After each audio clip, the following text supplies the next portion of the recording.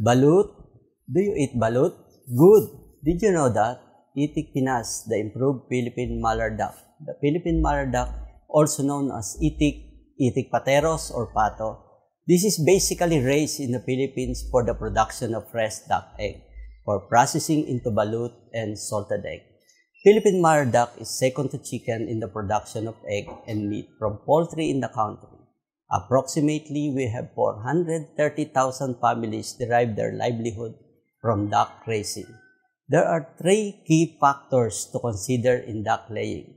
First is the genetics, from duckling to ready-to-lay pullets. Second is feeds, from quality and quantity of feeds. And third is the management, from housing, labor, and health. For this project, we tackled the genetics of the Philippine mallard duck. Why? Because of lack of quality duck breeders in the country. No one is engaged in the production of breeder day-old ducklings and pullets. All replacement stocks are coming from balutans. The ducklings are only byproducts of balut production, and according to Lambio in 2004, replacement stocks are not product of appropriate selection methods and breeding systems. Why? Because local and foreign studies have demonstrated the benefits of organized breeding and selection in improving productivity and efficiency of duck egg production.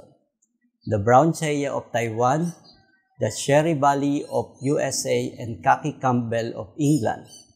The goal of this project is to conduct genetic improvement and development of signature Philippine duck breed. Specific objectives: first is to develop breeding prototype Philippine mallard duck and eventual Philippine signature egg-type Philippine mallard duck breeds. Second is to produce the egg-laying performance of Philippine mallard duck.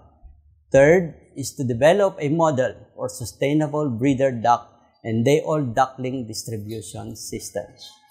The Philippine mallard duck cycle of breeding and selection strategy and criteria. Who go first? Duck hen or egg? For this project, we started from egg. Selected those egg more than 65 grams, incubated it for 28 days, brooding and growing up to 18 weeks of age for individual selection on plumage color and body weight. Those selected will set into families up to 40 weeks of age. Then selected 50% of the families with high egg production. From those with high egg production, will collect the egg for incubation. That is the Philippine mallard duck cycle of selection. Signature Philippine duck breed, Itik Pinas team. Pure lines, when you breed male and female, the offspring will be the same, with peak of egg production of more than 99%, more than 12 weeks above 90%, and small body weight at 18 weeks of age. Itik Pinas Khaki, pure lines, when you breed male and female, the offspring will be the same, with peak of egg production of more than 98%, more than 10 weeks of above 90%, and small body weight at 18 weeks old. Itik Pinas Kayumanggi, the commercial lines, when you breed male Khaki and female Itim, the offspring performance are comparable to their parents, and the sex can be determined by feather color at day old at more than 98% accuracy.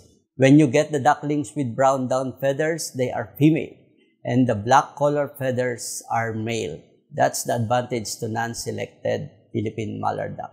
In order to transfer the improved Philippine mallard duck or Itik Pinas to farmers, the project adopted the pyramid breed distribution scheme, wherein the nucleus farm keeping the elite pure lines, the multiplier farm keeping parental stocks to produce commercial lines for commercial and backyard farms producing fresh duck eggs for balut and salted egg.